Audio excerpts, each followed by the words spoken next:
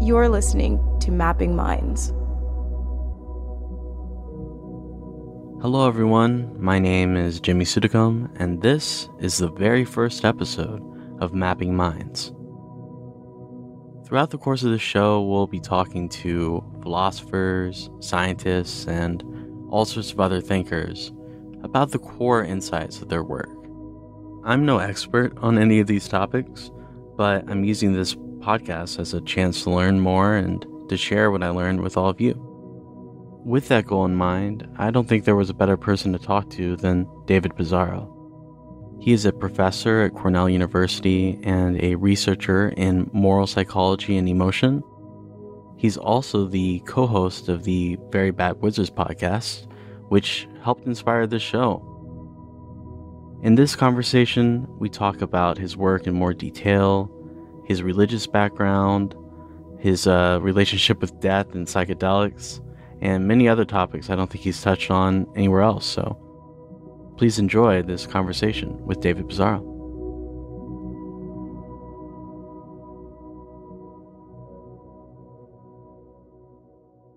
One thing I think is fascinating about podcasts is you start to feel like you're really in the conversation and that you really know these people.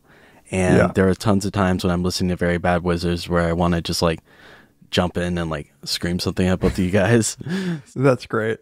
That's great. You know, I think I've said this on other podcasts before, but I think there is a bit of an illusion going on because I feel the exact same way about podcasts, but because I'm listening usually like on my phone with earbuds, it mimics so much the conversations that I would be having, like the medium of conversation that I would be having, like talking to somebody on my phone with an earbud in, that it's just kind of like a one-way conversation. It feels very intimate. So I really enjoy it for that reason too.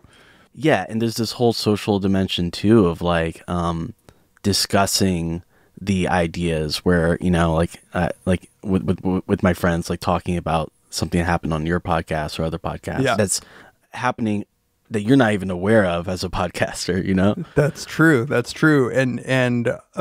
those are some of the nicest emails to get when we hear that people were talking about something, like that it stimulated some sort of conversation between those people and, you know, usually an argument or something. It feels really nice. I want to hear a little bit about how you came to research psychology, specifically moral psychology. What was your trajectory to that? Why were you interested in that topic?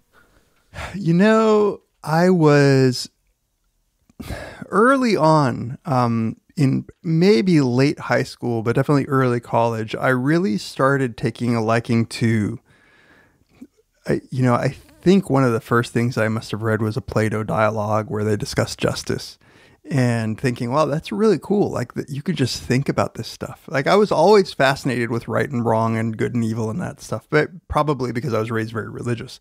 But when I realized that you could think about that stuff in a more systematic, analytic fashion and actually, you know, like there's this satisfying aspect to thinking about argumentation and about ideas that comes from philosophy. And that's what drew me in. And then when I went to college, our college just didn't have a good philosophy program. But I realized that there was this whole other side, this empirical side, that you could actually think about some of these questions as a scientist and do studies on questions that had to do with morality. And that's what I think attracted me the most to psychology. But I will say this, I didn't know this at the time. This is all retrospect. You know, we can all tell stories about how and why we came to what we were doing. Yeah. I was a business major my first year. I thought that what I wanted to do was like go into marketing and advertising. And in retrospect, I don't know what I was thinking. It wasn't until I started taking psych classes that I realized like, oh my God, how could I possibly ever? And I started taking accounting classes and I thought to myself, what am I doing? What is this? Was there a particular course or like topic that sort of converted you to the idea?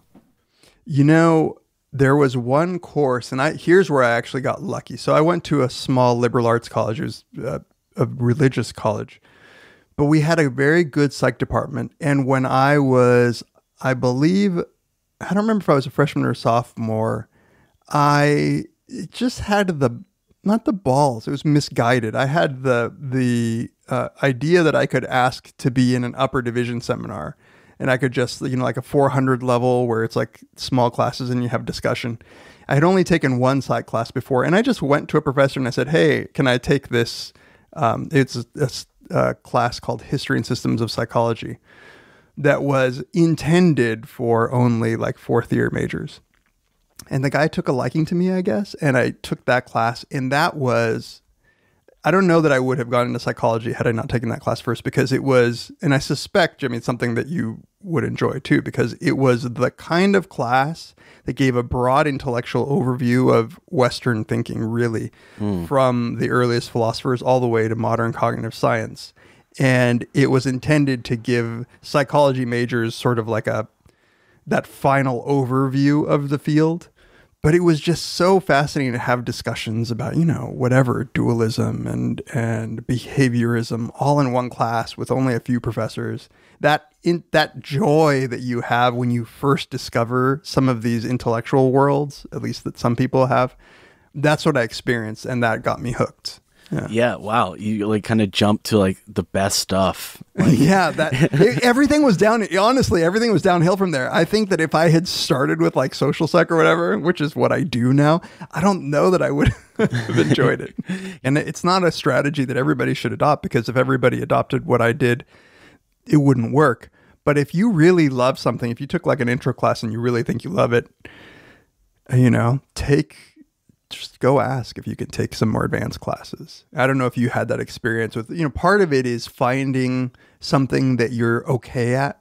I think that's what part of my experience was it was finally something that I realized I could do a pretty good job at. And getting that reinforcement from the professors was a huge, huge part of me deciding to go into that career. But if we were just chatting beforehand, you were telling me you had a music background, but I imagine that the first time somebody said, hey, you could actually pursue this, that's a rewarding feeling. And so being able to move to a more advanced level earlier than anticipated is just deeply rewarding. Oh, I think about that all the time, like how much of one's personality just comes from a compliment you got when you were like 8 years old. It's incredible, right? Yeah. I always actually, I think that's an insightful. It sounds trite, but it's actually deeply true. And I realize, I often think about how I used to be fairly introverted until I realized that I could get attention from my fellow classmates for talking shit, I was so well behaved until I got rewarded for acting out. And then the next 3 or 4 years I spent in the principal's office. Yeah. So it seems like most of your work, at least the highly publicized stuff, is around disgust and how it impacts our other political views, ways of seeing the world. Could you talk a little bit more about just like a general overview of what you've thought about a lot professionally? Yeah, definitely. So one of the, we talked a little bit about my interest in morality and ethics. And I went into graduate school with an interest in studying the psychology behind morality. It just so happens that wasn't being studied that much. It was, as just like anything else, there are fashions and trends in science, and moral development wasn't really that hot. So I thought I had to set it aside. I thought I was just going to have to pay my dues, study some traditional thing in psychology, and then if I was lucky enough to get a job as a professor, then I could start studying whatever I wanted. But fairly late in my graduate career, I realized that there were professors who were super supportive, and they would let me study whatever I wanted. One of those was Paul Bloom, and he actually taught a course on, I believe the whole thing was about disgust. It could have been just a couple of weeks that he spent on disgust. And that's what originally got me interested in the topic, because I was also interested in emotion sort of as a side interest. And disgust is this interesting emotion that is strong. It's very easy to elicit in somebody, and some people more than others. And it seemed to play a fairly big role, or at least an oversized role, I thought, in the way that people talked about things that were right and wrong. Especially now, this is the late 90s now, but we had been through culture wars in the United States already about homosexuality and things. Like anything that was perceived as deviant sexuality at that time. And the language of disgust was very strong. And I took an interest in this stuff from the angle of individual differences. So we all, for most emotions, we have just different kind of set levels, right? So some people are more anxious than others. Some people are happier than others. Some people are more easily disgusted than others. And building on the work of some other folks, we were interested in figuring out whether or not being more easily disgusted, being the sort of person who gets easily grossed out, would make you more likely to adopt certain views. That is, so imagine that I'm trying to convince you that homosexuality is wrong, and I say, like, think about how gross it is. Now, as a heterosexual man, I don't know if you are, but but just for the sake of the argument, you might think that sex that is not the kind of sex that you want is gross. So if you are especially prone to being easily grossed out, maybe those arguments work well on you. Maybe that's the way that I can get you to believe that some things are wrong, whether it's homosexuality, in some cases, maybe it's attitudes toward women's rights. We've seen a bunch of propaganda in wartime where people use disgust as a way to dehumanize outsiders. Maybe these individual differences could predict who is going to be more likely to believe those things, or to be persuaded by those kind of arguments. So that's where we started. Long story short, over the last 10 years, what we found was this thing that we didn't try to find. In fact, I ignored it for a while, and that was that disgust, the degree to which you are easily disgusted, predicts your political orientation, your basic right-left political orientation. And now we found this in multiple samples, multiple studies, our lab, other labs, and across the world. It seems to be that people who are more easily grossed out are more likely to say that they're politically conservative. And so a lot of the last 10 years of our research has been trying to unpack why that is. And I should say here, another way of saying this is that people who are liberal are less easily disgusted, because it's very easy to frame it in terms of, and I get a little bit annoyed, even though I'm liberal, I get annoyed at my field for trying to make the conservative part the thing that needs to be explained. Like there's no right amount of disgust to have. It just so happens that we found this pattern: less easily disgusted, more liberal; more easily disgusted, more conservative. And trying to explain why that is has taken up a lot of our time. Yeah, correct me if I'm wrong, but I'm pretty sure that even Jordan Peterson has given a shout out to you guys' research. Maybe. So you guys' work has lived at the periphery of the dialogue the last few years. Well, thank you. That makes me feel happy, of course. And this is at a point where I do say that, some of this work was originally done with Paul Bloom. We then ended up collaborating with Jonathan Haidt. And most of the work was done with my former grad student, Yoel Inbar.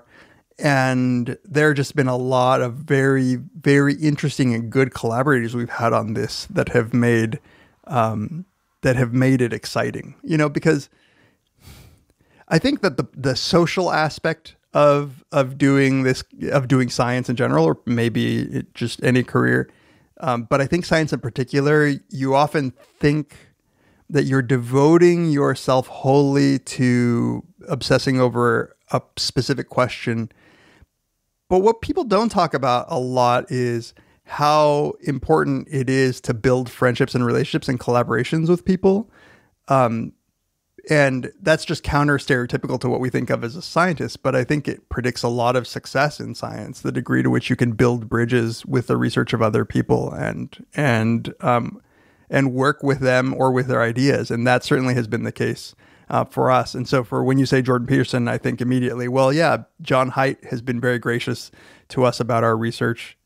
And I'm sure that it's just out in the public intellectual public sphere because people like Paul Bloom and John Haidt have written about it very kindly. Yeah. Well, and you guys have become kind of like a scene, like anyone who listens to your podcast, like Yoel, Paul Bloom, like all those guys. Yeah, it's a little crew. We need more women in our crew, by the way. How has your work impacted your own ethics at all? Have you felt like you've had to change how you think about the world? Yeah, that's a good question. And it's hard to introspect. It's hard to introspect for causality. So here's what I mean. I definitely think there's a relationship between the work that I've done and the way that I've thought about just my ideas about social and political issues. I like to think that at the very least, one of the directions that there has been influence is being forced to think critically about why we believe the things that we believe, whether it's political or social or moral, has made me more careful about what I believe, and at least made me desire being on firmer ground. I was raised in a very religious environment where it wasn't uncommon to have a lot of people expressing hateful views towards, say, homosexuality. And what religion were you? I was raised as Seventh-day Adventist, it's a Protestant Christian, it's denomination. But it's just has, it's a little weirder. It's a little one of the younger religions. It's what Ben Carson was, for anybody who followed American politics. And it just has some. Now, luckily, my parents were not like this, but plenty of people in my family were, a little bit misogynistic, a little bit homophobic. And I definitely was following in their footsteps in high school. Now, I don't know if it was a desire to be a bit more questioning of ethics that led me to study what I study, or whether it was studying what I studied that led me to be more questioning of my ethics, but the two are definitely related. At least they feel so to me.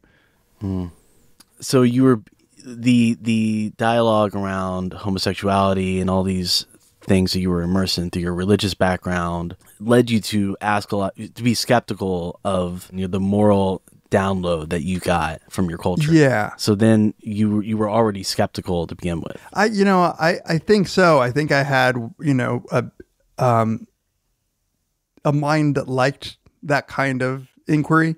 And to be honest, at a time in a place, had I been raised differently, maybe I just would have been a religious thinker. I was a double major in religion. Or one class shy of a double major in religion. And I could have seen myself just being, if certain people like intellectual play, and like I could have been somebody who was a religious thinker instead of somebody who went into the social sciences or in philosophy. I think that the inquisitive mind combined with the influences in philosophy and psychology probably led me to question more than I would have otherwise, which I take as a good thing. But another thing that I actually think my background gave me was at least a respect and understanding for differing viewpoints, because I don't want it to sound as if there's hateful people and then there's me, right? That's not at all how my experience of being raised. Like there are a lot of people who genuinely disagree because they honestly believe that they're right about something. And that's what makes it hard. If there were just good guys and bad guys, and there were people who were hateful, like in Star Wars, it's always ridiculous to me that the Emperor in Star Wars would say, like, embrace hatred. Like, who says that? There aren't people like that in the real world. I mean, occasionally, I suppose, but people aren't villains in the way that we make them out to be in movies. And people genuinely disagree about issues that sometimes can even be as important as issues about human rights, but they honestly come to the table thinking that they are doing the right thing. And I think that having that diversity of background, being raised that way, has given me a little more patience and understanding that good people can disagree about things. Yeah, well, that's one of the insights that Sam Harris has in talking about actually listening to people and their stated beliefs. Right. I grew up devout Mormon, so so there you go, Adventist Mormon. And there's just, I remember what it was like to believe with my whole being that this was true, and it's not that hard for me to imagine in that state. If I was told to strap a bomb on myself and to die for this belief, it's not that hard to have an insight into the fundamentalist mind, That's interesting that you say that, because there is the one thing about my religion was that there was a lot of encouraging to read the Bible. So if you're a nerd and you were raised in that religion, chances are you nerd out about the Bible at some point, which I did. And I remember reading, there's in the New Testament book of Hebrews, there's a section where the author talks about the power of faith. By faith, you could do this. By faith, you could do that. By faith, Abraham did this and Isaac did that. And I remember at some point in the real discomfort of having to abandon what the beliefs that I was raised with. It's I don't know if you went through this, but it was not fun to start questioning your beliefs. I realized that faith, how to say this well, like that faith, because of the low standard of evidence, you could come to believe a lot of very, very crazy things while the whole time believing that all you're doing is letting go. Don't question too much, just believe. That seems like a real dangerous way to raise somebody or to train them to think, like by not questioning, by just accept through faith, because that does seem how we get to suicide bombs. That does seem how we get to hatred sometimes. Well, the LDS Church has a different technique that's really interesting, where they say, don't take our word for it. You can just pray and ask God yourself. It's James 1:5. And you lack wisdom, let him ask of God, who giveth to all men liberally and upbraideth not. Yeah. And so then you're sitting there and like looking for some internal feedback of like a confirmation of truth. Yeah. No, totally. And the thing is, and I remember this was something that I really realized and appreciated when I took a sociology of religion course.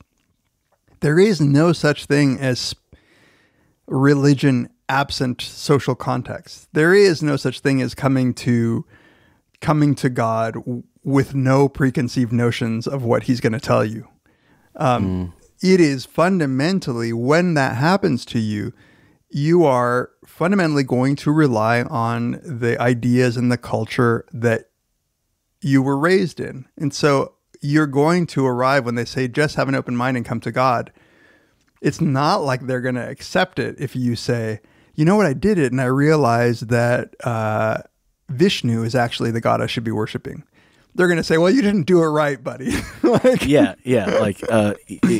You pray and ask God and only these options are correct. And then if you get a different answer, then like, are you sinning in your spare time? Like what's clouding your judgment that you're not getting the right answer? So yeah, exactly. There's not a lot of hopping around religions because people are genuinely trying, it's not a mystery that people, when they go back to God, they go back to the God that they were raised with. It's very rare to go somewhere else. Yeah. I mean, when I left the church, it was extremely traumatic. I was on my mission. Every Mormon male at the age of 19 goes on a 2-year mission. Do you have to do that, by the way? Or like, will you get kicked out if you don't do that? Or is it just like a real strongly encouraged? It's like a socially reinforcing. Like you're not required to go, but it's like, your whole life. It's like, this is your coming of age experience, deployment into the field. Yeah. But as such, I just delved in and I studied as intensely as possible because I really believed in it. And I sort of aged, you know, it was kind of like I graduated from Mormonism, it felt like, because I saw how it was constructed. You go through the temple ceremony, and it's has some really strong influences of Freemasonry. Yeah. And so if you've been at all exposed to symbols and or these different religious models, you can look at the evidence of Joseph Smith becoming a master mason like 3 months prior to revealing this ceremony. You know, that even if you're really, really devout, there's a point at which the illusion can't hold anymore, and you have to look at it, and then it just sort of falls apart, you know. And that's when you can rely on just faith. Yeah, well, to keep, or not, or not. So, did you lose a lot of familial relationships because of this? My family's really cool. I mean, we're from Tennessee, and it's kind of a different culture than the, you know, like the Utah Mormons. Yeah, because it's something about when you're like in the majority, it changes how free you feel in persecuting minorities, you know? Right. But when you grow up in an area where you're like, and I went to a Church of Christ private school until I was in high school. And when you're the person who's going to hell in a group of a bunch of people who believe differently, it changes actually how you think about these ideas, because you start to become more sensitive to different belief systems, you know? Right. Yeah, there is something that is, there are a lot of kids. I actually went to an Adventist college. There are a lot of my dear friends who never left the Seventh Adventist world. Like they never just, they went to elementary, junior high academy, college, medical school or dental school, and now work in, you know, say Loma Linda, California, which is where there's a big medical school. And it's like they've never been tested by having to live their beliefs, you know, in a world where they're a minority. It's weird. They never really, it's so obvious to them that these things are true. And that anybody who questions it is doing a bad thing. It's weird. It's odd.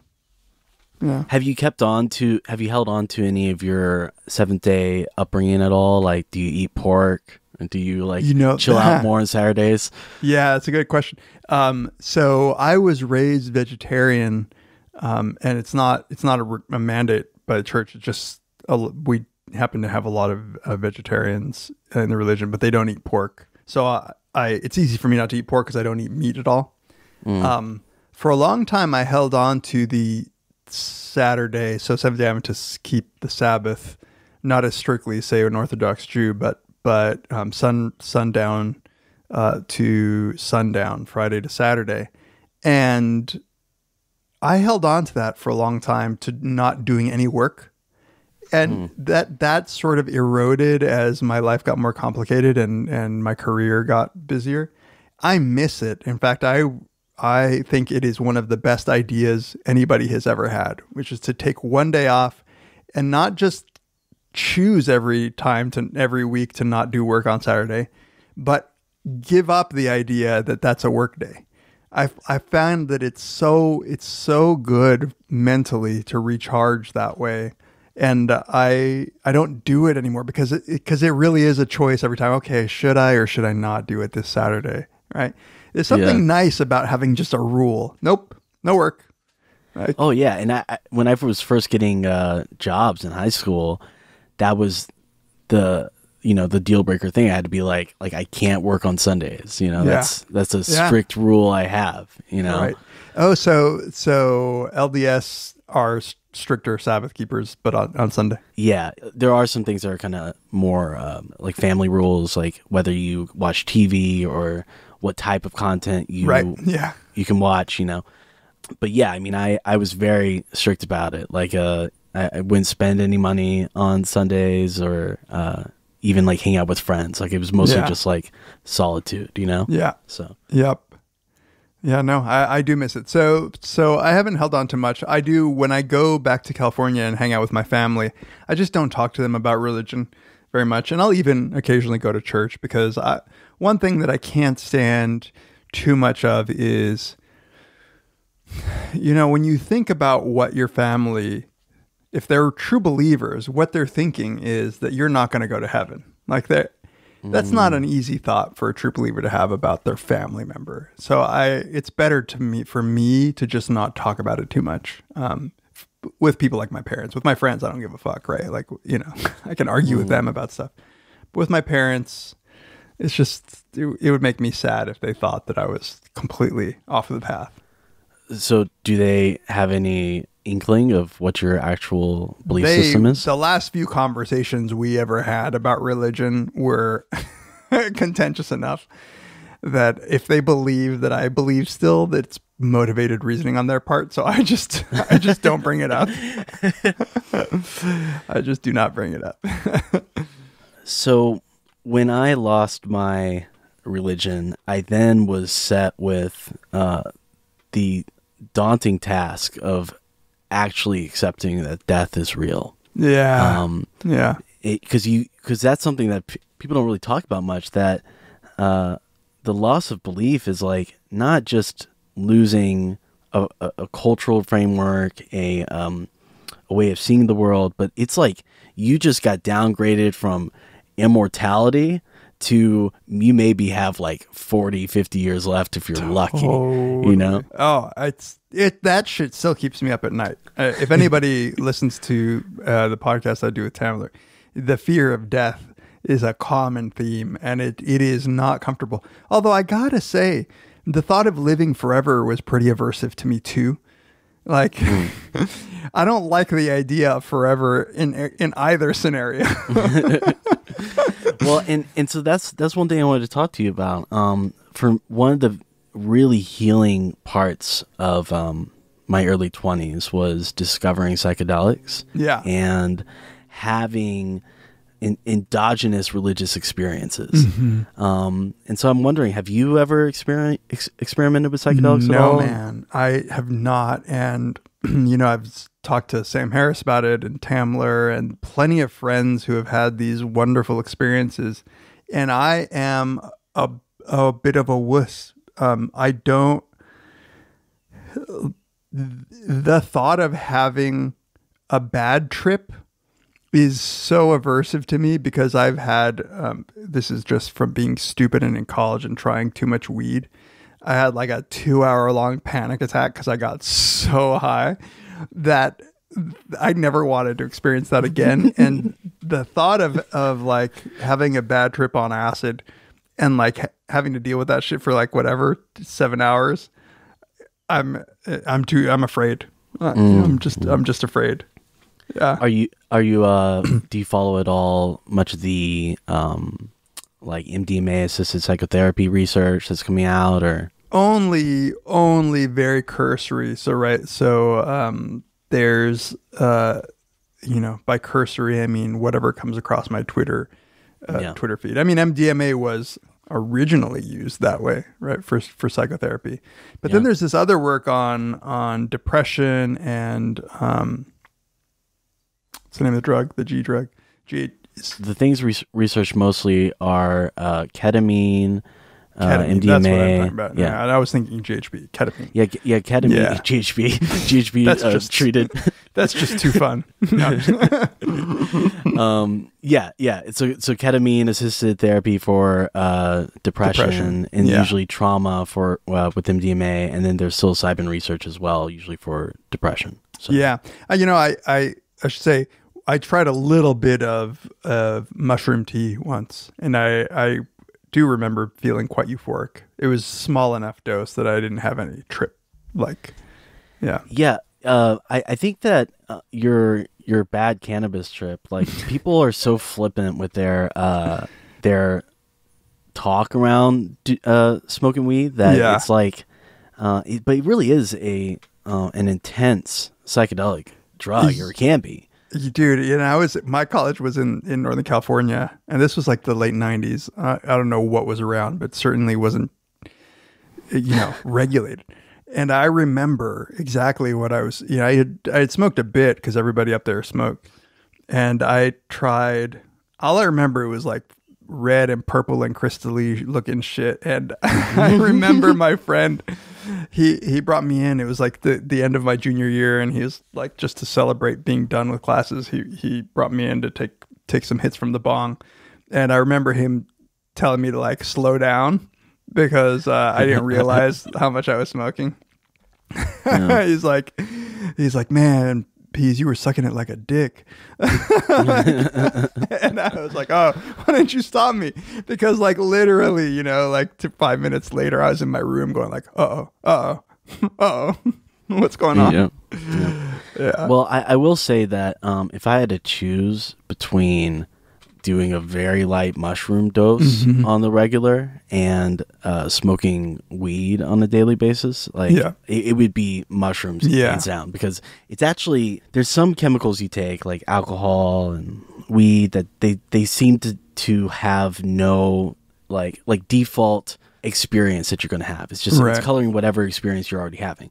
While there's something that almost seems like inherently benevolent and like safe, if that makes sense, about certain psychedelic experiences. And the reason why I'd invite you to do that is because of your discomfort around the death topic. That's interesting. So you found it therapeutic in your dealing with death.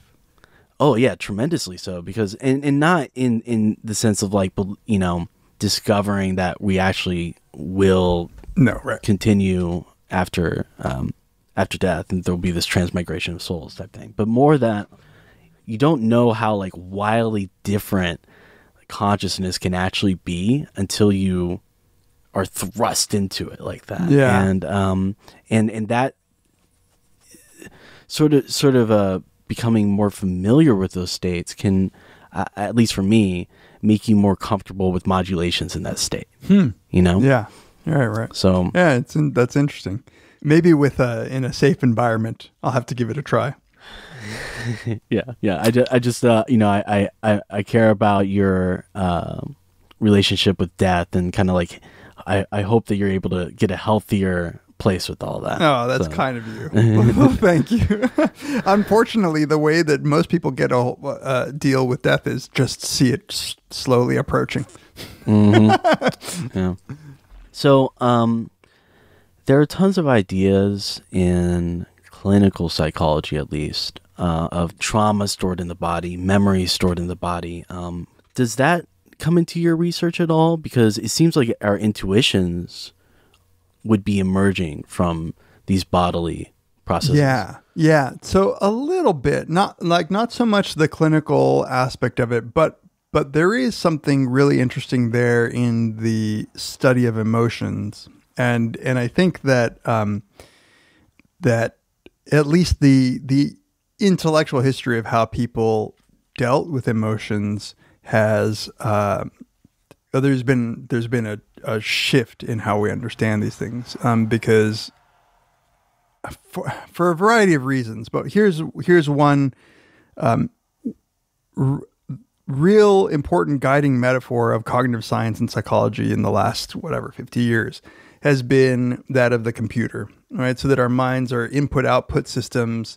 They are symbol manipulations. Like the best way to understand the human mind is to understand it as basically a biological computer. This was very consistent with even older ideas on reason and rationality being what human nature was all about, and sort of setting emotions aside as things that were lesser, things that were part of the animal kingdom. And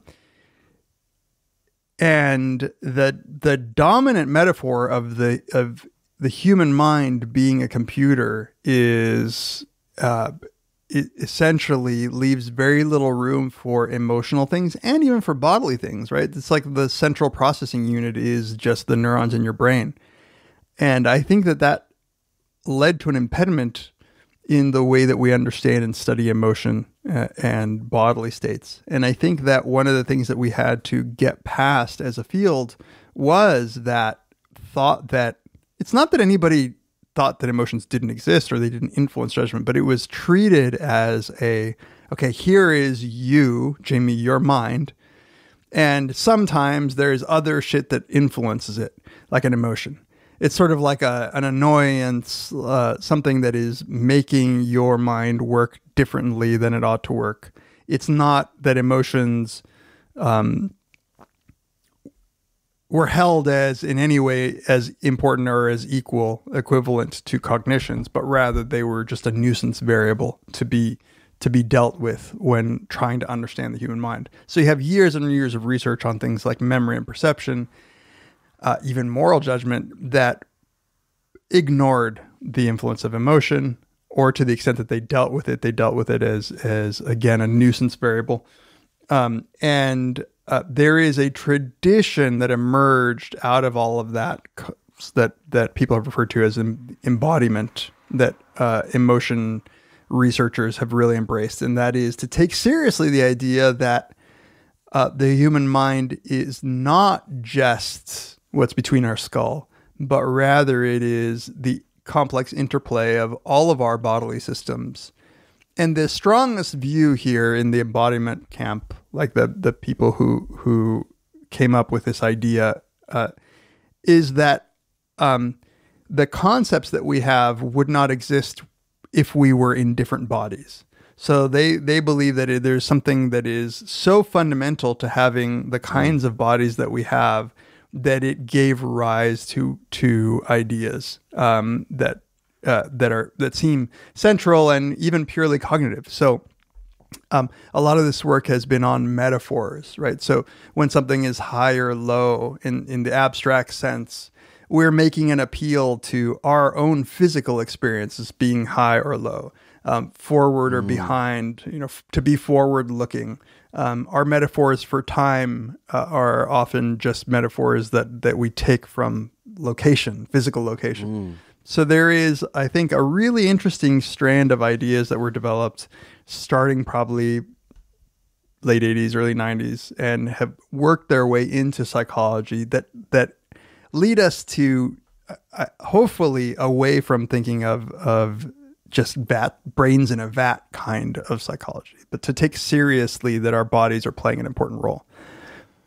Yeah, that seems to be, there's this very kind of analytical, computery way of thinking that omits this whole, you already have this software, well, I guess the hardware, and then the software to interface with it in your body that are telling you all these things all the time about the world. That's right. And I think there's good reasons for why people want this to be the case. And I think it's, if you look at what your iPhone does versus your desktop computer does, they both might run Microsoft Word, right? So you have Microsoft Word running on your iPhone, you have Microsoft Word running on your PC.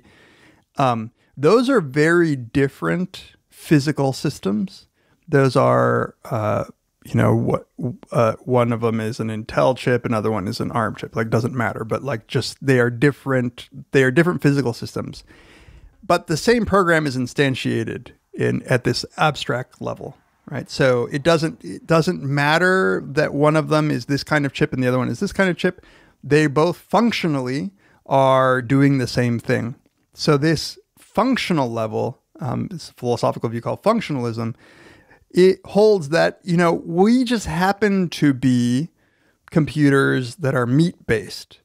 But there is nothing that would stop a silicone computer from having the same kinds of mental processes that we had. And in fact, if you had a really, really sophisticated silicone computer that we programmed right, it would essentially be doing the same thing that a human being is doing. It could have the same kinds of thoughts and the same kind of conscious experience that human beings are doing. So it's a desire to believe that all of the interesting stuff is at this abstract layer of symbol manipulation. It doesn't matter if it's an ARM chip or an Intel chip or a Motorola chip or a brain with neurons or whatever other thing we haven't discovered yet. A machine that can do calculations ought to be capable of the same thing as a human mind. And I think that the desire to believe that sort of functionalist account of what the mind is led people to ignore the particular kind of bodies and brains that we have. And maybe it was misguided, but it was misguided because of a real belief that we want to make progress in understanding how the mind works. And it would be good if minds could be minds independent of the particular medium in which we are seeing them. Like a Martian could have just green goo in their brain, but still be capable of thinking things. I don't know if that made sense, but I think that was a lot of the motivation for this computational metaphor. Yeah. What comes to mind is Marshall McLuhan's Medium is a Message, and the idea that there's something about the way that the data is being processed that is going to impact. I mean, you can think of it in your own life, or even like blindness or something. Their experience of reality is so dramatically different that it inevitably shapes how they think. And so there's no reason to think that the experience of being an alien with completely different optic nerve and different wavelengths of vision is going to, it would obviously impact how they see the world. Yep. And impact it deeply. So what a hardcore functionalist would want to say is a logic gate and a neuron might just be doing the same thing. Like whether you're operating on silicon logic gates or operating with neurons, if you think of a dog, you're thinking of a dog. And that concept of a dog is a universal. It's the same. Like you have the concept. It just happens to be on different hardware. You made me think though of something an even broader view that I think is in some ways fundamentally right, that goes not just from embodiment, not just from saying like our minds are made up of not just our brains, but our entire physical experience, but also our environmental surroundings. So the particular environment in which human beings live and think and talk is, for some people, could be considered part of the operations of our mind. So if you've offloaded something to your phone, that's just now it's part of your nervous system. I don't remember phone numbers anymore because I just have to look them up. It used to be that phone numbers were stored in my wetware in between my head, and now they're stored on my hip with my, right? So taking a broader view of how our biology interacts holistically with itself as well as the environment, I think can give us a better understanding of how our minds work. Yeah, and this sort of relates to the more I've delved into my like hobbyist study of philosophy, the more everything starts to look like aesthetics. Like it just inevitably becomes it, because questions of, like how we think, what is consciousness, ends up becoming something about like preference and what pleases us and the things that sort of resonate on some level, and it's not the most scientific way of seeing the world, but it's always being structured in a narrative that has to resonate on like this kind of bodily level. Does that make sense at all? Do you relate to that kind of, when you dig into these questions, it becomes something more kind of impressionistic in a way? Yeah. So I think you're pointing to maybe it's this. There's something. There is a notion of elegance in science that approaches aesthetics, and when you see this, I think the most when you're talking to people who do like math, for instance, right, where they have a very strong, at least it's clearest there, where they have a very strong set of intuitions about what might be right or wrong, and they have an almost aesthetic experience when they see something elegant, like an elegant mathematical proof. They have this like sort of satisfaction that it brings them. It is like an aesthetic experience of seeing a beautiful work of art, at least for them. It's an interesting feature of our minds that we feel pleasure from that we feel a deep sense of pleasure, both from, say, natural beauty or artistic beauty, and in some cases for a good scientific explanation, right? There is a psychologist who once wrote a piece called Explanation as Orgasm. And what she was saying was that there is something about, like, when you find out how something works and you get the real explanation, it feels like there's a release. You're like, oh, like that feels great. And I think that it's crazy that our brains, our minds are such that we can sit there and write out on a piece of paper, write out some equations, and that actually happens to be able to predict the motion of stars in the sky.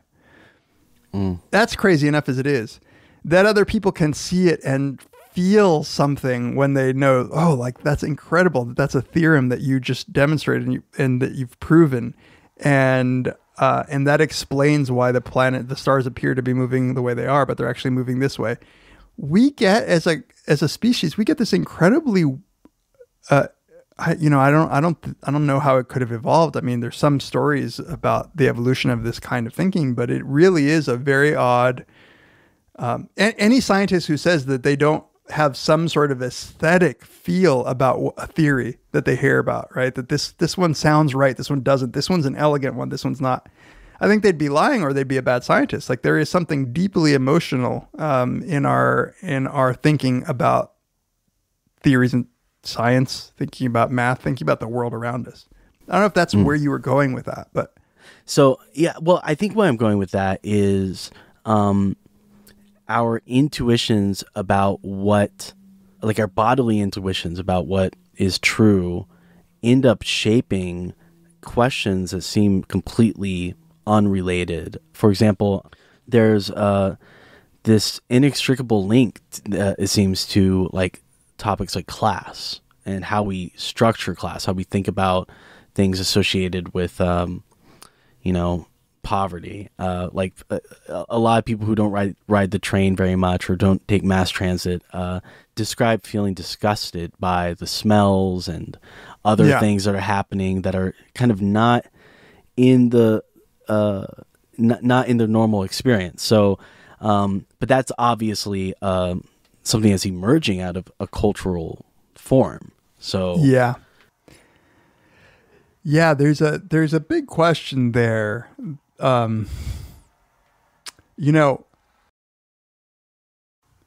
For whatever reason, whether it's biological and evolutionarily endowed, or whether it's environmental and something we learn over time, we definitely have a set of emotional reactions to the world around us. And those shape and color our experience in important ways, so much so that it's hard to see outside of our own experience. It's very hard to tell somebody that they shouldn't be disgusted by something. It is so fundamental to the experience, right? So I am a non-meat eater. I get completely grossed out at the thought of eating some kinds of meat, especially. To tell me that I shouldn't feel that feels like you're missing the point, because that's just what I feel. That just is what I feel. But I do think that there is a danger that these instincts, these intuitions, and these emotions feel so real to us that they feel like truth. And I think the danger is to treat them as true, to treat the world as if, for me to say, for instance, no, meat really is disgusting. I am perceiving the truth of the world around me. Or no, riding a bus in LA really is disgusting, which is kind of true. And not appreciating that somebody else can have a completely different experience. So I am wary about championing these sources of truth without having the actual backing for them when we're talking about something as basic as an intuition or an emotional reaction. I want to be able to say that the true things I know are true because of more than just that. But it's certainly the starting place for a lot of things. Yeah. It has to be. There's no, I don't think we would have, that's our connection to the world around us, right? Yeah. Yeah. And so that's because disgust does seem to be something that emerges out of an evolutionary process for sure. But our native intuitions can be hijacked by all these other stimuli. And there's no easy way to discern between what's like a true feeling and something that's, not like a possession of some other cultural idea. Yeah. And it's tough because, so disgust is obviously, there is probably a clear evolutionary account for why we experience disgust in some cases. And it just is the case that it extends to a whole bunch of different things and could influence our perceptions and our beliefs. And it's hard to know when, like, what do you use to determine when it's the right response and when it's the wrong response? You're kind of left with, falling back on something reasonable and rational and attempting to find independent grounds for believing that something is good or bad that doesn't just rely on that initial gut reaction, whether that initial gut reaction is to be afraid or to be grossed out or even to be happy, to be turned on, right? There are a lot of things that our bodies were built to respond to the world around us because it made sense evolutionarily. And now we're left with, for better or for worse, a body in a modern environment that is constantly responding with these kinds of emotional reactions, or in some cases intuitions, and can do damage. Figuring out when to downregulate those responses, when to ignore them, and when not to is a task for modern humanity that no other animal has, right? Well, in many ways, you've kind of you've really just continued your religious project into this into this work, because you're trying to get at like what is the right way to think about the world. Yeah, that's the goal, at least, right? Do we have an independent foot to stand on to say to be able to say these are the true things about the world. These are the right things. These are the way things are in and of themselves. And it's a task because in some ways, as I was saying before, in some ways it's misguided because the very tools that we have for understanding the world are the tools that we were endowed with due to our biological evolutionary history. It's a weird thing that we were able to count how many sheep we have or how many fingers and toes we have. And that over centuries became mathematics. And now we have like a formal system of numbers that can tell us like how to build a bridge or how to shoot a rocket into space. It's incredible. So it's like there's something there. We're just grasping at it. It's our minds and our bodies are tracking something that seems to be true, independent of our minds and our bodies. But the only way we have to track it is to use our minds and our bodies. So in your years of doing Very Bad Wizards, is there a topic or a work that you focused on that impacted you the most? Yeah, I think so. And a lot of it has to do with circling back to questions about life and meaning and death.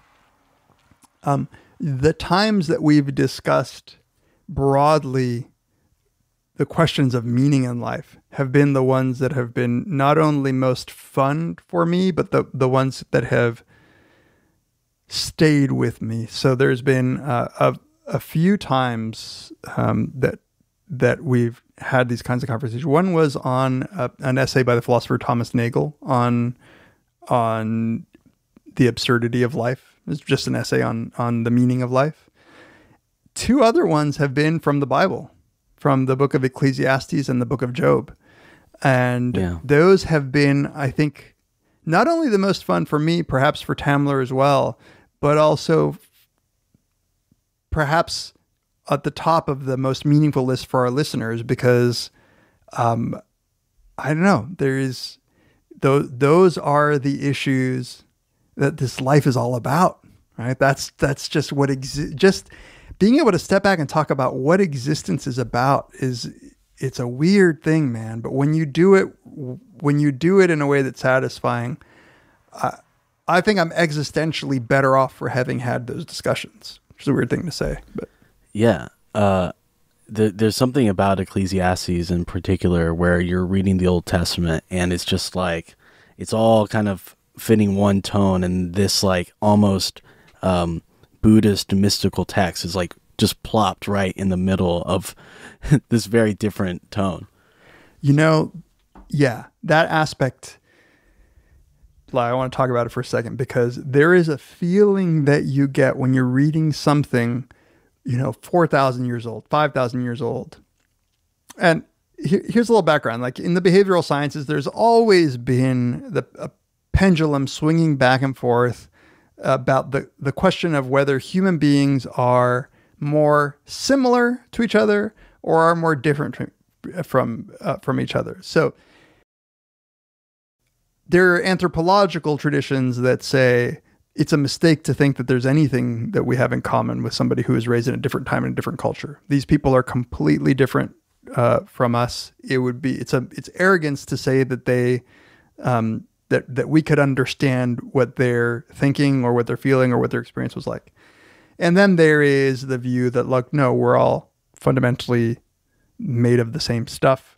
What people might call nativist view, which is that like we come into this world with such similar biology and probably some innate ideas that help us navigate the world. The feeling of reading somebody 5,000 years ago and recognizing that what they're expressing is something that my modern ass, like here in the 21st century, with all of the complications of modern life, also can resonate with it, that they are saying things that capture my experience, is damn near mystical to me, because that at least settles the question in one deep way, which is I have a lot in common with somebody who lived 5,000 years ago and who was writing, on whatever parchment. That blows my mind. And it feels nice. And, even when it's bitching about suffering, which Ecclesiastes and Job do, like, it still feels nice to know that those people were like me. Yeah, there's this golden thread that sort of is woven through the entirety of history. And it's this sense making that we do through the aesthetic experience. And that's sort of the timeless story of man in a way. Yeah. And that through the aesthetic experience, I think I've just communicated a tension between my desire to be rational and objective and my fear of intuitions and emotions as maybe being poor guides to truth. But there is something in the truth that comes from the poetic writings of somebody, in the wisdom literature in the Bible, all the way to powerful movies that I see now or powerful works of art, that really does seem to be communicating truth in a way that maybe I just can't quantify. And that is another experience that I've had doing the podcast, where over time we went from talking more about science and analytic philosophy to actually tackling works of art, like, short stories by Borges or by Ted Chiang and Dostoevsky. Those have become more satisfying because I think that that's just a really effective way of communicating ideas in a way it's more fun. It gets to the heart of the matter quicker. It's almost like a direct line into my consciousness in a way that writing a treatise out with step 1 of my proof, step 2 of my proof, or study 1, study 2 is just not the same. Yeah, you could read analytic philosophy, or you could read Ursula K. Le Guin's. So exactly. And I think, to get back to this more, I said something to at the beginning when we were before we started recording that doing a podcast like Very Bad Wizards, which we've been doing now for 8 years, has been an interesting experience because it's been centering to me. Like it's allowed me to do the things that I thought academics did, which is be able to think broadly and deeply and have interesting conversations with people about interesting topics. When the reality is that academics is in the job of narrowing your interests so aggressively that you actually lose the joy often of those broad topics that you went in with. And being able to have a part of my life where we can cover everything from at least everything that interests us, from science and analytic philosophy to works of science fiction, is, I think, good for my mental health and for my balance as a human being. Well, you still haven't gotten on the David Lynch train, it seems like. I have very mixed feelings about that, because it's not that I don't like David Lynch, it's that sometimes I just suspect that he's putting he's a random number generator, and that that people are interpreting whatever they want to interpret. So, last question here. When you look at your future professional goals, philosophical goals, the future of the podcast, like what I just want a sneak peek of what you see all this sort of amounting to and how you're making sense of this whole thing. Yeah. I, unlike a lot of my colleagues who are very, very sort of type A, the kind of people who have an answer to the question of like, where do you see yourself in 10 years? I've never been that kind of a person. Honestly, I'm enjoying the ride. Like, I never thought we'd be doing this for 8 years. There were times when I didn't want to do it after the first 6 months. But I've been extraordinarily lucky as a human being to have these opportunities to do things like talk to you on a Sunday afternoon about ideas. And if there's anything that I've learned, which is very, very little from Buddhism and people like Sam Harris, is that living in the moment is something that is crucially important for quality of life. And, I have ideas, like I have plans for things to do in the future, but I don't like living in the future. I don't like my mind spending so much time on things that I want to do that I fail to appreciate what I'm doing right now. And maybe that's a cop-out answer, but that's really how I feel about it. Everything is, it's a surprise. Maybe it's just I have low expectations. I never thought that I would be able to do what I'm doing now. And I'm just pleasantly surprised by it. It's fun. So there's no intention to leave Cornell and just start becoming a hip hop producer full time? Well, I'll tell you this, man. There's been a couple times when I have the opportunity to actually have somebody rap over my beats, somebody, who's a real rapper. And in those moments, I think to myself, fuck academics. I would totally do that. Just let me save up enough money from my very bad Wizards, mattress ads. Well, if you ever need any sitar tracks you wanna throw in there, let me know. So. Man, I would love that. You guys, I don't even understand the musical scales of Indian music, but I know when it sounds good. Well, thanks so much for coming on, Dave. I really appreciate you taking the time. Hey, man, thanks for having me. This is really fun. Thank you for listening to Mapping Minds. If you would like to support the podcast, you can follow us on social media, leave a review, or just share with a friend.